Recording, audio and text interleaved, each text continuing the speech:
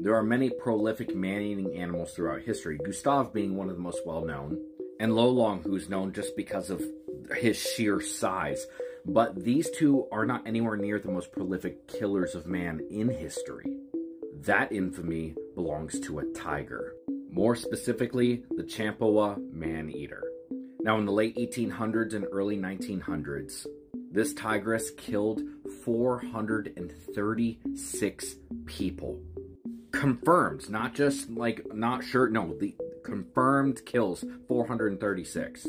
Now, most tigers don't kill people, but when they do it for a specific reason. And in this case, this tiger was shot in the face, and you can see one of the canine tooth broken on that side. On the bottom jaw, the canine tooth was busted out of the jaw altogether.